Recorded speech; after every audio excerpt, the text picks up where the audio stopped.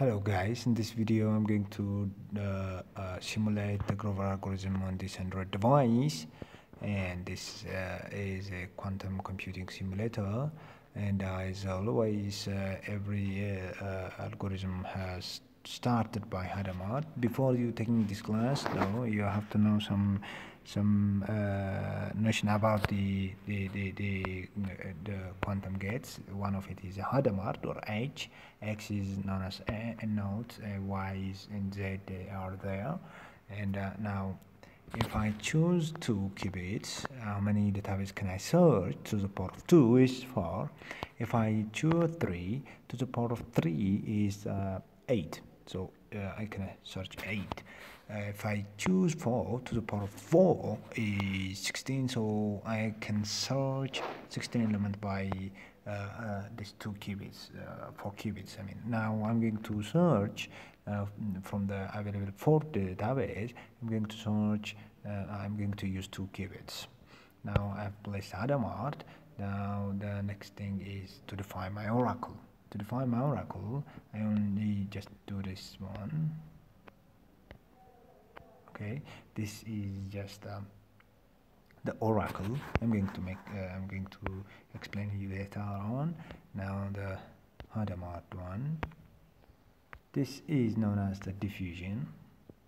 What I'm going to do,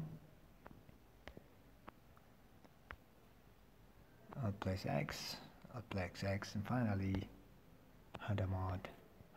This circuit, this one from Hadamard to Hadamard, are known as the diffusion operator. It marks the X in the standard computation basis. But this one is the oracle. This part is the oracle. This the only circuit that you are seeing right now is the oracle. Now this mark only 1 1. Can I simulate it? As you can see, the final result is 1 1, which is we can get 100%. We find 1 1. What about if I make it this one to X and this one to X?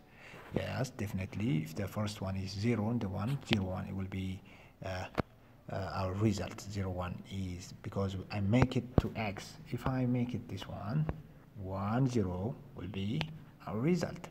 So this will be changed. This circuit will be changed by some controller according to the user input, but the rest are placed as some. So if I have n number of qubits, for example, if I have 8 qubits, I can sort to the power of 8. It will be 256. So in 8 iteration, this is 1 iteration. I call this 1. This the whole level. If I have 4 qubits, I have to repeat this one, this circuit and this circuit again and again. If I have 4, I have to repeat 2 because roots 4. Okay, and like this we can do the Grover algorithm. Hope this video is useful for you. See you next time.